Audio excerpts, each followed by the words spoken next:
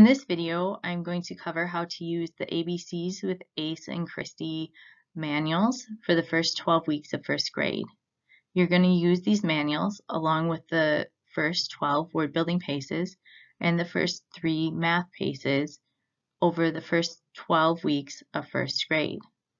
After you complete the first 12 weeks, you will do the 12 English, Science, Social Studies, and remaining 9 math paces over the following 3 quarters of or 2/3 of the school year. Here we have a list of the sections for each lesson. Each lesson is relatively the same. The 4th lesson of the week is a little different because it is a review lesson. Once you get used to the order of the lessons, it's really pretty easy and it's not nearly as overwhelming.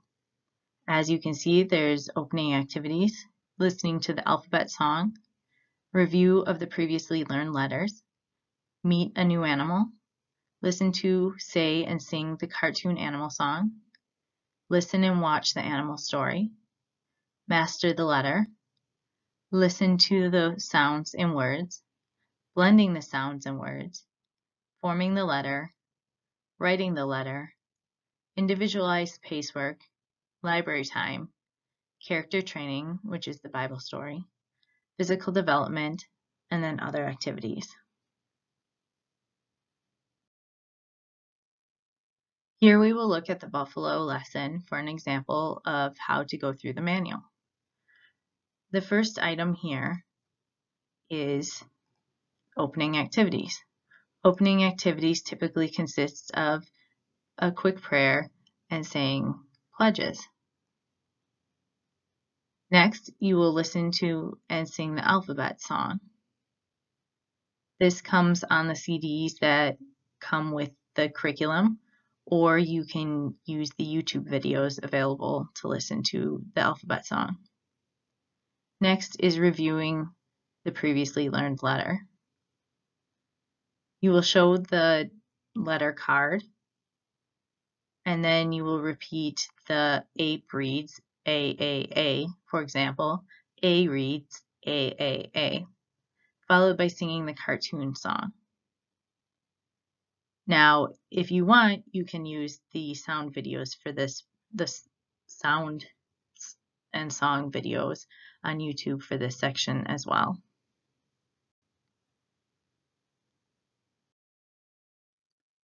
Next is meet the new animal. This is a short paragraph about the animal that you will be learning about that day. You just read the student the part in bold. In the lesson video, this section is covered, so you would be able to skip this if you're using the lesson videos.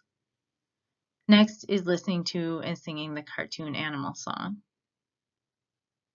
The words and the lyrics are in this manual, so if you're musically inclined, you would be able to sing and play the song. Otherwise, you can listen to the CD or the songs on the YouTube videos. Next is listen and watch. You will use the animal science paces, which have the visuals, the pictures for the animal story, and you will read the animal story, which is listed in the manuals and also in the animal science paces. Alternately, you could watch the lesson video on YouTube, which will read the story and show the images to your student instead of you reading it to them yourselves. Whatever works best for you and your student. Next is master the letter. Again, just going through the animal cards, the flashcards that come with the kit, and going through and drilling Buffalo reads ba ba ba, B reads ba ba ba. If your student does all right with just watching the videos, you could just go and have them watch the videos again, or if they're picking it up, if they've already done kindergarten with A.C.E and Christie, they may already have this down pretty well. Next is listening to the sounds and the words. So you will read a word to your student and ask them if they can hear the sound. In this case, it would be the B sound. You would say, band. Can you hear the B sound in band? And they would answer yes or no. And then you would continue on with the rest of the words. These words are in the video, the first 10 of them. The videos do not have all of them. So if you feel your student needs more practice, you should take out the manuals and work some extra with them on these items. Also with the sentences, you read them the sentence and then they have to find if the word is in that sentence or not. The videos have the first 5, or not always the first 5, but 5 of the sentences. They're more in the manuals in case you need more practice on those, or if you would like to read the sentences or the words to your student yourself. That is section 8. Section 9 is blending sounds and words. So you would write these letters and the signs on a chalkboard or a poster board, and you would ask the student to blend them for you and to sound them out. These are also in the videos. Some students may need more one-on-one practice and may want a more hands-on approach, such as writing them on the board or using magnets and put them on a magnet board and drawing the symbol above it. Next part of this section is blending the sounds into words. So you would write these words on a board, or again, you could use magnets or a piece of paper, and they would blend them for you.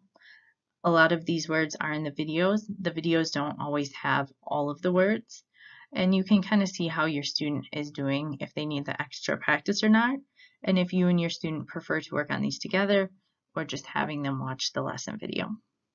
That is section 9, blending sounds and words. Section 10 is forming the letter. So your kit should have come with these tactile and kinetic cards, T and K cards, and you will use these to trace the letters. So they can trace the letters with their fingers, following the proper order for forming the letters to get used to the shape. You can also have them trace the letters in the air and use their arms to make it, or their fingers to trace it in the air. Next section, section 11, is writing the letter. At the beginning of the manual, there is a large piece of lined paper that you will want to have several copies of, and the student will write the letter on that paper. It says it should be at least 6 inches high. That way the student gets used to writing it larger and then working down from there. That's section 11. Section 12 is individualized pace work. So in the beginning, you may need to go through the pages with your students and direct them on how to work through them. After the first few days or few weeks, the students will get used to the rhythm of the paces and how they work. Each lesson is very similar, so they can normally work through it on their own.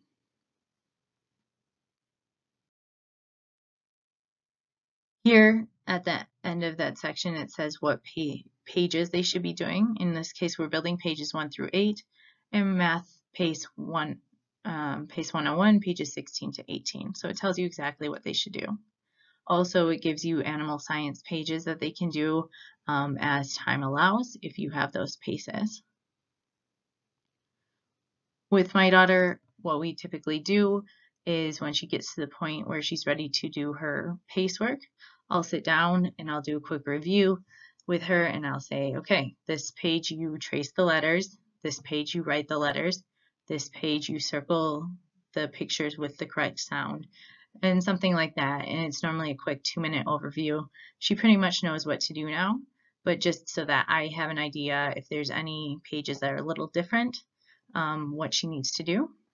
And then when she's done working the pages, she brings me the pace and we go through anything she needs to change together. And then there is a section that the student reads you words. So she will read those to me at that time, and we will circle the pages that she has correct. Here there's a note about the primary goal card. So typically you want your student to fill out the goal card with the pages that they will be doing for the day. That way they can mark it off, and it gets them in a good habit for when they're in older grades. And it makes them feel good because they've accomplished something and can check something off. Also, a side note, sometimes the lesson will have you do the T and K cards for a letter also.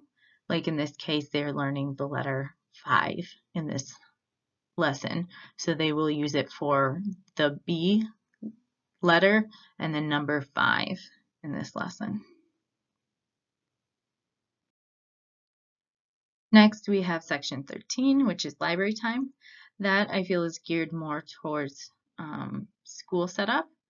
And what you would do is when students finish their pacework and it's all checked off, they can go have some library time looking at books, possibly playing with some puzzles while you wait for the rest of the students to finish their work. In a homeschool setting, you might use this a little bit differently. We typically wait till we're completely done, and then she has her free time or her time to play with educational games. Section 14 is character training. For that section, you have the Bible reading pace, which has the images for the Bible story. And then you will either use the manual or the Bible story is also in the Bible reading pace to read the child the story and practice the memory verse. I did not scan in the pages of the next page in this manual would have been the complete Bible story, but that's pretty boring to look at in this context. So you would just read them the Bible story.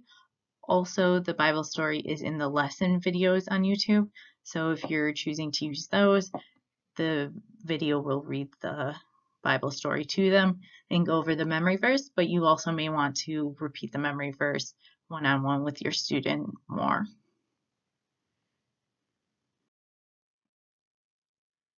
Last two sections are physical development. Again, this is geared oftentimes towards a group of students in a school. Some of the games they have in here don't work if you only have 1 or 2 children that you're homeschooling and you don't have a group. So you can do these activities or skip them depending on how the activities work for you and your student. Next is the other activities. And this is typically some type of review game, or in this case, you're cutting out some pictures and then they have to find the ones that have the B sound. So you can do this if you have time. A lot of times we end up skipping that because we normally run out of time because I'm working with my older girls. So those are the sections. So typically, if you're using the videos to fill in as much of it as you can to give you more time with your other students, you would do opening activities with them, and then you would put them to watch the videos for the alphabet and songs. The Meet the New Animal is also in the lesson videos. The cartoon animal songs are in the videos. The animal story, Master the Letter, parts of the listen to sounds and words and blending sounds and words are also in the video. Then you would work with them on forming the letter and writing the letter sections. The individualized pace work, that would be with this teacher involvement or possibly independent depending on how your student is doing.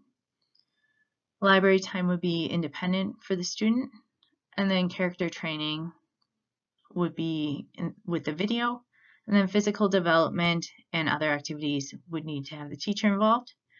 So you can mix and match any of this.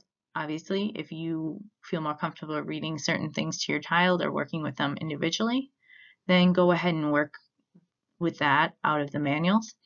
And you can do other parts with the video, or you can do everything out of the manual if that's the way your student learns best. It's up to you. I've just provided the videos because I made them primarily for my children because they do better if they're watching something on a video instead of me reading it to them.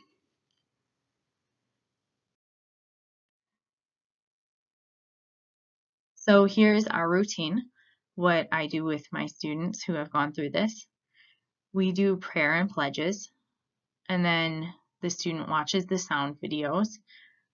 It may be one video if they've just started, or it may be several if they are already onto new videos. The sound videos, there's 6 sounds per video on YouTube, and you can add in a new one each time. And then if they get to the point where the first one is getting boring, they know it now, and it's getting to be kind of long, you can start dropping ones that they've been doing for a while. Next, they watch the lesson video, whatever lesson it is for the day, and that covers, like I said, the meet the animal, the Bible story, the animal story, the memory verse, and the blending the words and sounds. Next, we do the T and K cards together, and I just have them trace the cards with their fingers and make the letter in the air. And then they do their word building pages, and then they bring it to me when it's done, and they read me the words that they're supposed to on the 1 to 3 pages of words that they read to you in the word building, and then they do their math pages, and that's pretty much it for the day. So I hope this gives you a better idea of how to use the manuals and how you can incorporate the videos if you want to, or how you can just stick with the manuals if that's what works best for you. And I promise you, once you go through a lesson or two, it's not as intimidating as it seems, and you'll get in a rhythm.